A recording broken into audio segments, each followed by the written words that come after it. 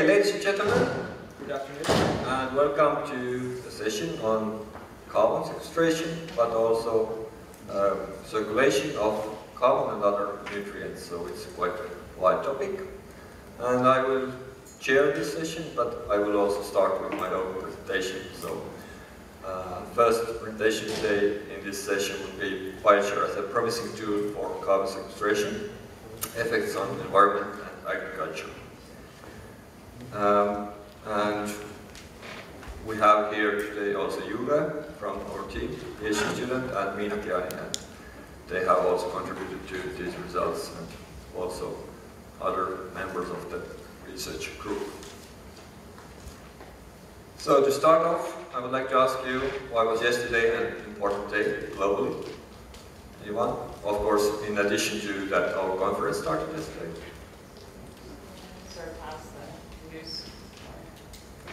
This year's resources? Yes, exactly.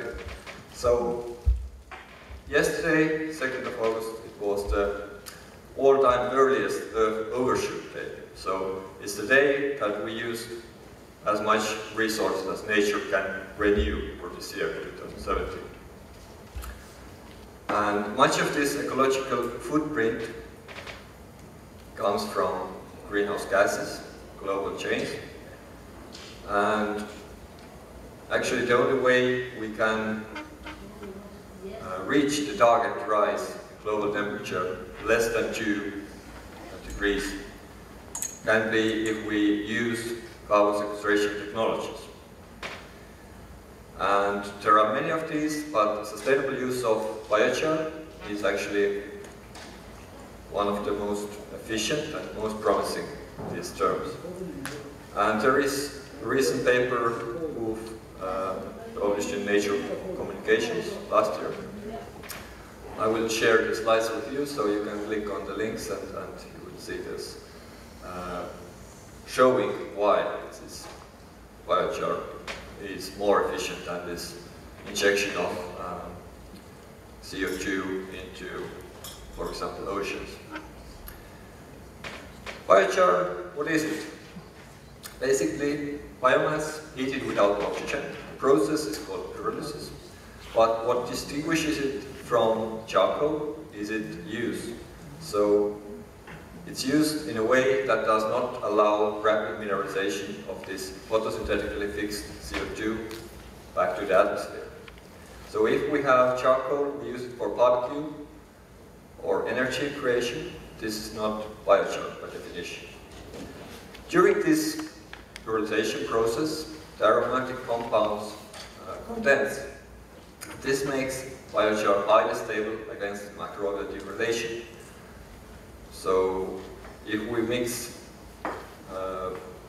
biochar with soils, it stays there for thousands of years, thanks to its aromatic nature.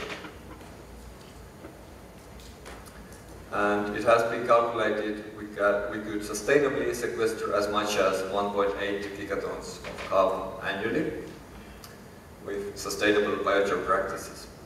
Whereas alternative practices using more short-term carbon additions to soils can reach only 1.5 gigatons. These are, for example, organic fertilizers, agroforestry, everything. Also very important, but this carbon is very short-lived. It's very quickly, in a few years, maybe 10 years, released back to the atmosphere. But if it's condensed, aromatic compounds are condensed, it is stable and stays there for thousands, hundreds and thousands of years. And if you're more interested in the potential of biochar in carbon sequestration, I warmly recommend you to check out this Professor Johannes Lehmann's presentation in Morocco. This link is also here in the presentation,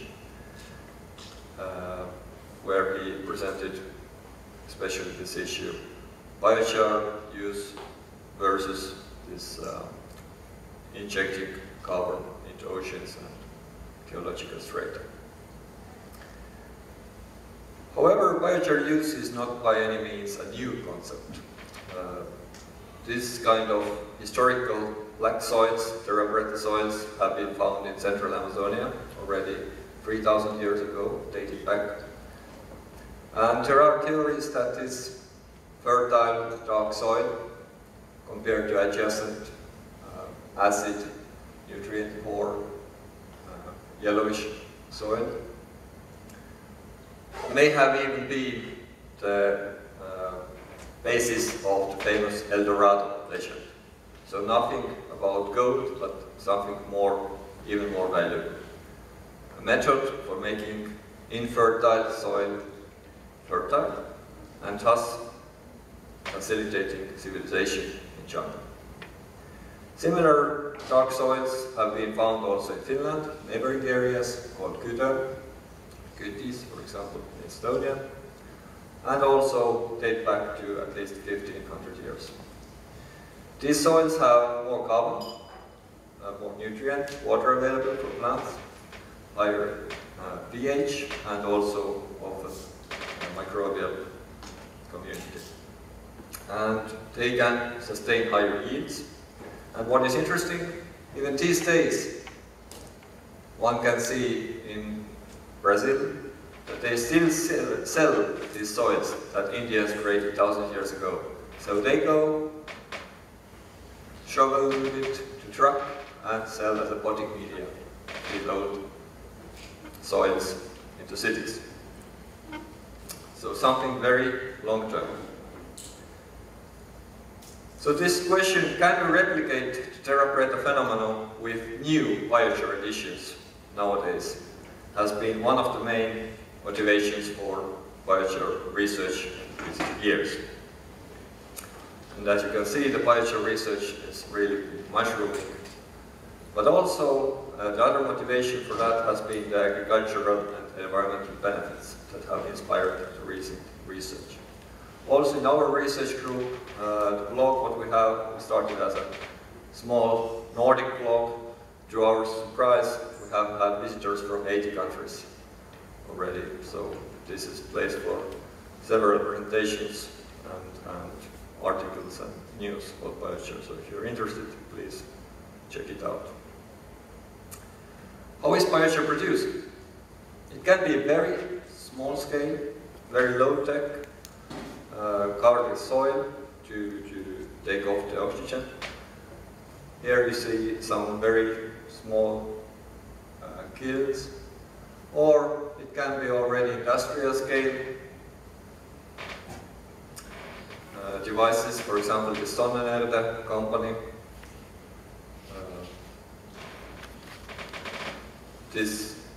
Both this Contiki and Sonnenerde links are leading to YouTube videos, which you can see if you're interested in how this process goes. And of course there is the question of product certification. So if we have so different production facilities, they must produce very different materials. That is exactly true. That's why we should talk about biochars, not about biochar. So to say that biochar does this and or that is the same as to say that fertilizer. So all fertilizers are very different, also all biochars are different. And nowadays there is certification on its way, first starting with European Biochar Certificate, which is volunteer certificate. There is a positive list for feedstock, criteria for material properties, so it has to contain at least half carbon. And thresholds for heavy metals, contaminants like PAHs, and so on. The next step going forward for our characterization of biochar itself is if we add it, so of course before we use any kind of biochar we should carefully characterize it. But the next step is if we add it to soil, what does it actually do? So very similar to the energy efficiency labels that you see on washing machines or whatever household equipment. There is currently under development ICEI, International Biochar Initiative, Biochar Classification Tool, where they have similar systems. So carbon storage classes, how efficient it is in carbon sequestration, how many nutrients can fertilize, value, lining classes, and particle size classes, which gives a proxy for effects on soil physical properties. So much about the introduction. Now a few words about cases. We have long-term field experiments going on here in Helsinki, because before we go into wide-scale application of biochar, one main research gap is what it actually affects, how does it affect the soil, biota, the plants, what happens there in the environment. And we started this in 2010, so today is finishing 8th growing season already. These are one of the most long-term field experiments in the world.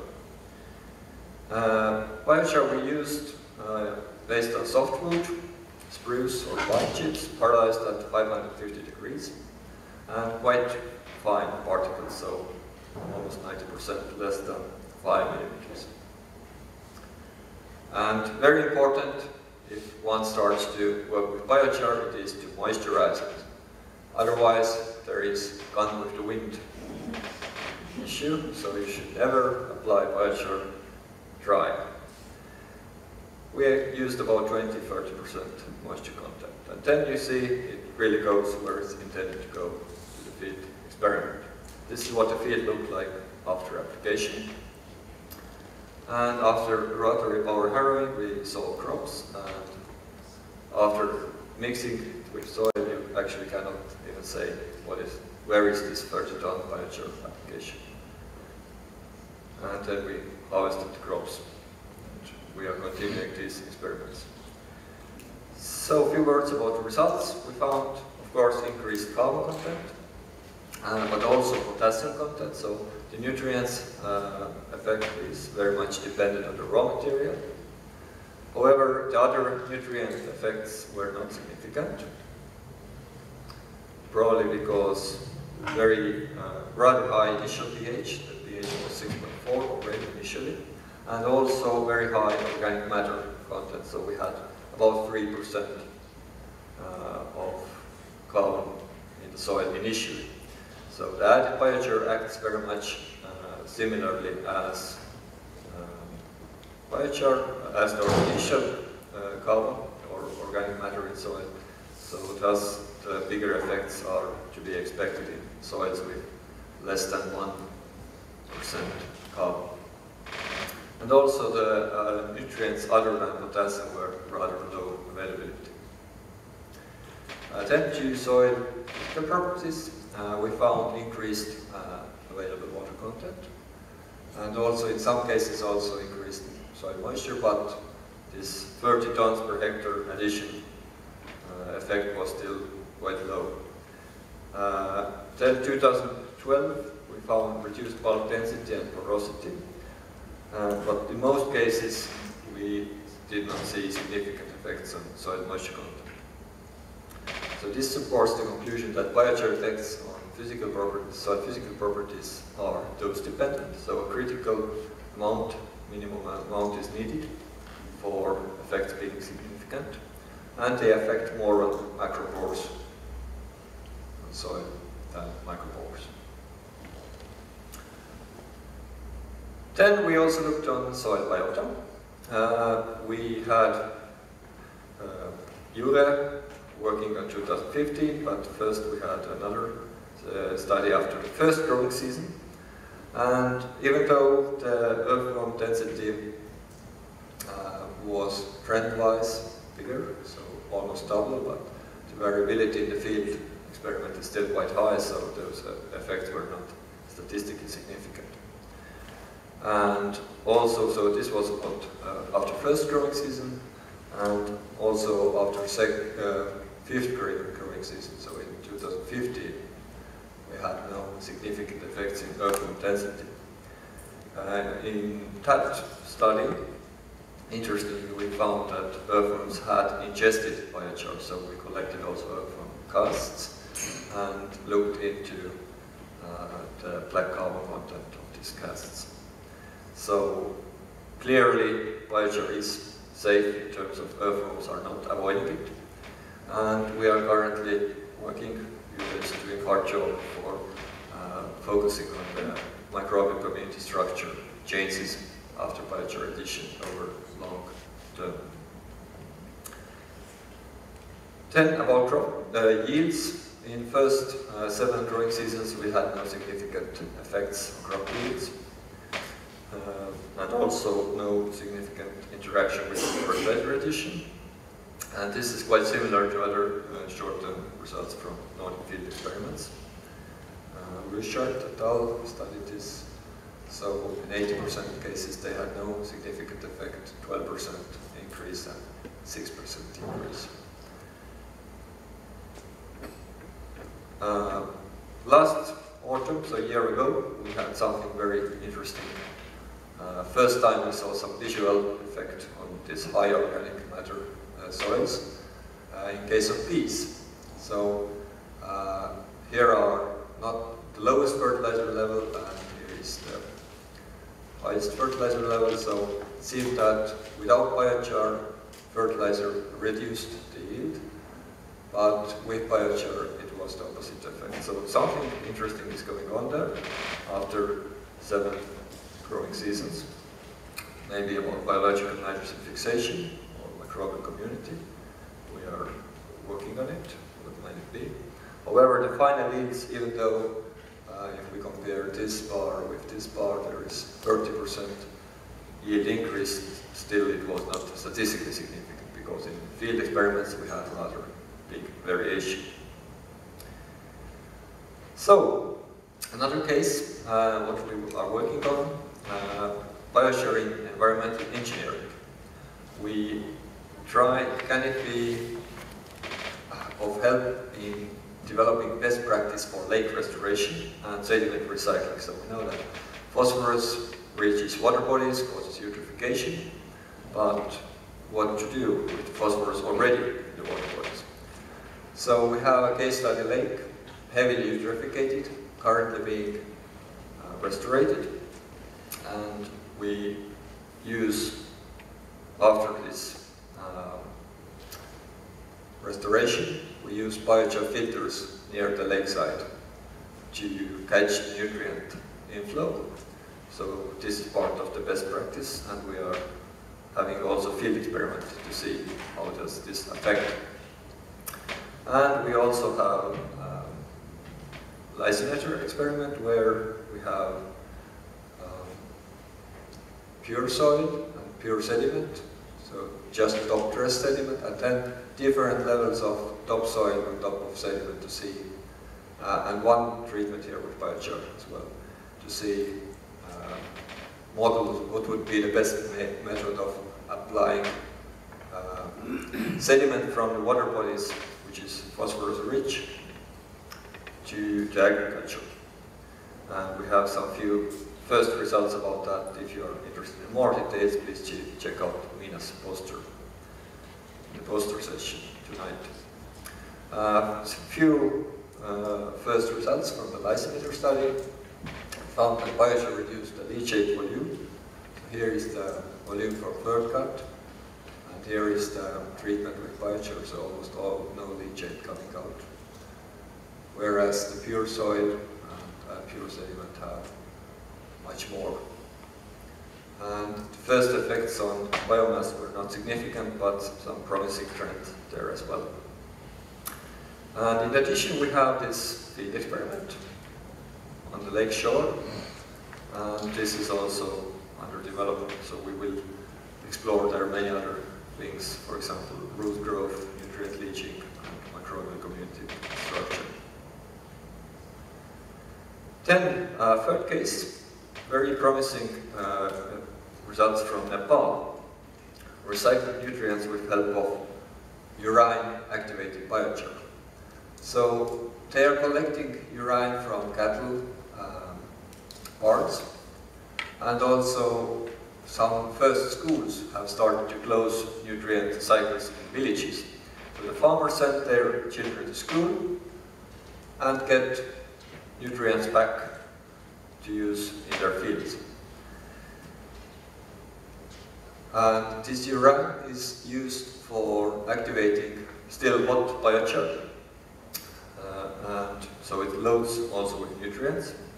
And here are a few results from pumpkin yield, for example, published 2 years ago, where they had triple yield with this urine biochar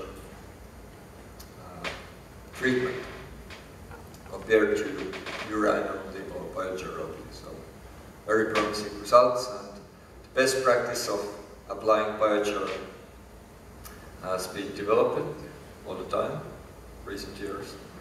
And currently this hot activation of biochar and adding it, not broadcasting to the fields, but directly next to the plant roots, is the best practice.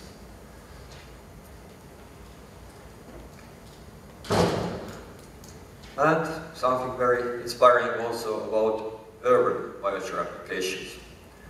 Our neighbor capital here, capital of Sweden, Stockholm, aims very ambitiously to be carbon neutral by 23-year time from now. And they are doing this with help of biochar. So this April, 3 months ago, they opened their first biochar plant. So the concept is that city people bring their green waste, garden waste, there to this facility, and in addition, in return, they get biochar, what they can use for planting trees or in their garden. And if you are interested, please check out this stockholmbutton.c website. City of Stockholm has been using with very good results biochar in planting trees. So they have this kind of mixture of stones and biochar, and Pierre Embren is the person responsible for tree planting, and I was happy to see that 2 years ago they really have very nice tree growth, so people all over the world come there and learn how to do the best practice in this kind of structural soils. And also Helsinki, like a few years after, but starting now first test streets, Iso-Rovaniemenkatu and Mechelinkatu in this, and next year about biochar treatments there. One main thing hindering the wide-scale use is still quite high price of biochar. And here one method would be cascaded use of biochar. For example, if it's first added as a feed additive, 1–2% of the feed intake for cattle has shown very good results in Switzerland. Then it naturally becomes a bedding amendment, and then composting amendment, and only finally the same biochar reaches soil. So this kind of cascaded use of biochar could be one method for improving the economy. To conclude, biochar is a safe tool for sequestering carbon and improving soil physical-chemical properties. The best effects, though, are seen on coarse and low organic matter soils, also acid and nutrient-deficient soils. And the effects depend very much on biochar, so the material has to be characterized well before application. Biochars increase soil carbon, potassium and water content, but of course if the soil is originally rather high in carbon, then no significant yield improvements in the first years should be expected. Of course, different story is then with these hot activated biochars, which have, to my knowledge, still not been tested under boreal conditions. So this is the new best practice, and we are really interested to look into that. So towards best practice, biochar should be activated when still hot with liquid fertilizers, to apply near the roots, so not broadcasting. Of course, using more in high-value crops, and then when restorating water bodies, it is advisable to use biochar filters to capture nutrients along the waterways. Now, if you got interested, want to learn more, there are a few recent biochar books. This is called the Biochar Bible, almost 1,000 pages. Second edition, 2015. Then Biochar in European Soils and Agriculture, published last year.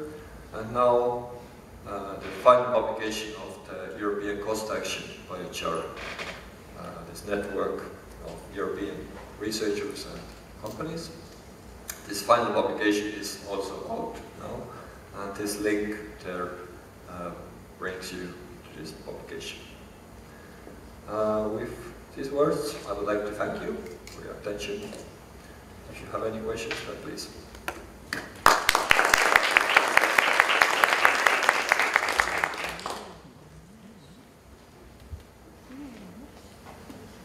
Yes. I'm wondering if the city waste would be used for this purpose, because it is considered the burning, and many places it is really burned, but why it is? In some places it is not burned at all. Is there any benefit out of the city waste burning? Because I just traveled through the train, and near the Lahti there is hills of the city waste. Yes, that is true. This kind of material, of course, depending on the water content, how much there is. If it's liquid, then it's also being tested, especially in Germany, Austria. It's called hydrochar, if it's this kind of liquid slurry.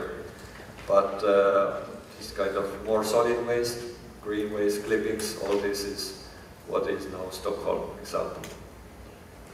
So this is very inspiring. Okay, any other questions? Yes.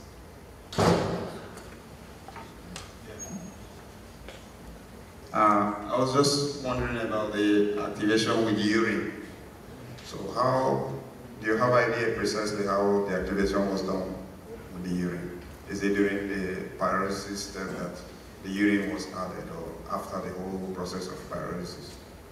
Yes, thanks. That is a very nice question, and you see this in this Kontiki video. In principle, this Kontiki kiln is metal, conical metal, this kind of device, which is heating this biomass up to 800 degrees, so it's very hot. And after it's filled with biochar, so its pyrolysis is almost finished, it is quenched, so preferably from below.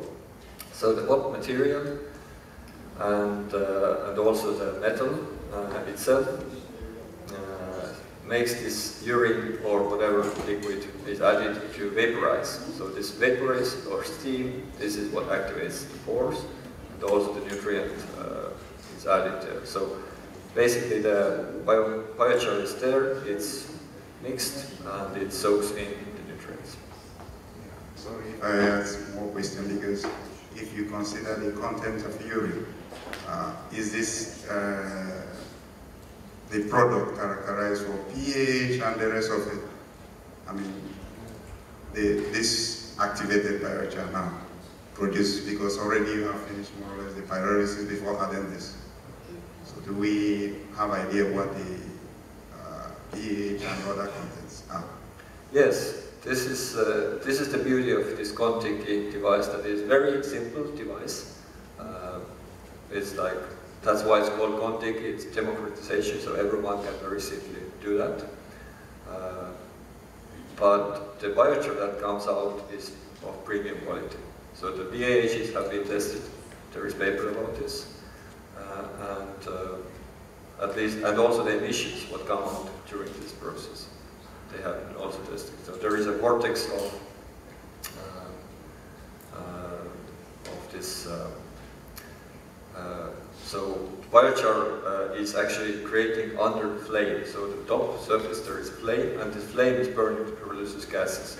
So the BAHs get into biochar when the pyrolysis gases condensate on the biochar particles, and this is like avoided in this process. Okay, thank you for your attention, and please, we have next.